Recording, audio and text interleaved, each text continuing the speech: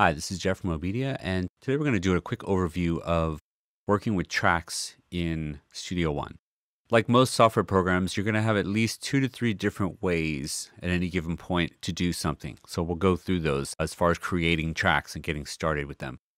If you just want to do it from the drop-down menu, you feel more comfortable with the drop-down menu. It's a little more mouse intensive, but you've got your different types of tracks here, as well as the general add tracks dialog. But we can go right to an audio track, instrument track, automation, folder, and there's some other options as well. Now, besides drop-down menus, you can just simply right-click over a blank area of the track field, and you've got more or less the same menu that you did up here in the track drop-down. There's a few more things in the track drop-down, so this is going to be your ultimate repository of stuff to do for tracks, but you've got most of the main stuff right here.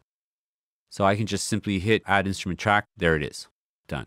The final way that I'll mention to you is probably the quickest and easiest. You just simply double-click, not right-click, but double-click, and now you have your Add Tracks dialog, and you can choose everything you need right here. So really quick and easy to do.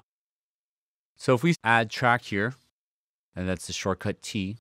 This is our dialog. Starting at the top, we've got the name, which could be drum, guitar, bass, how many we want. So we can actually have multiple tracks. We're not going to pack folders. Track folder is another feature that is covered in a separate video. So if you want to check out more about that, that's a really cool feature. Then we have the type of track that are available: audio, instrument, automation, and folder. Most of the time, you'll be working with audio and instruments, especially when you're just getting up and running with a particular song.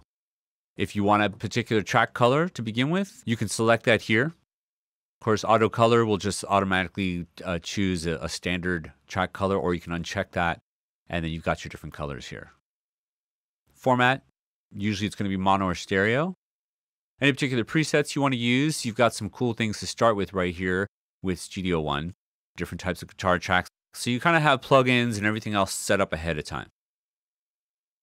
Which input you're going to choose, you can see in this drop down here, I've got a few different ones to choose from because I'm using a slightly larger interface. You may just have 2 ins and 2 outs to choose from.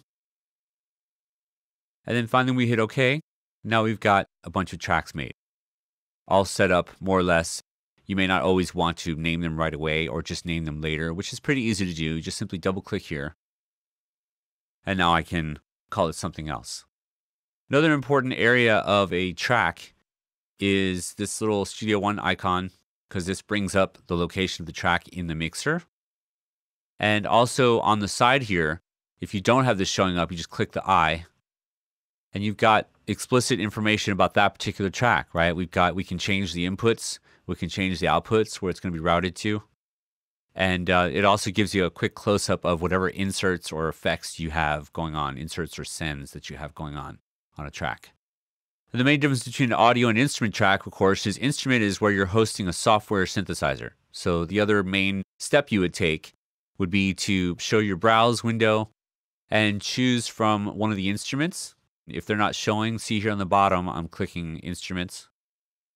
These are the instruments I have available, and I just simply drag and drop onto that track. And now I've got the instrument that I need to start sequencing.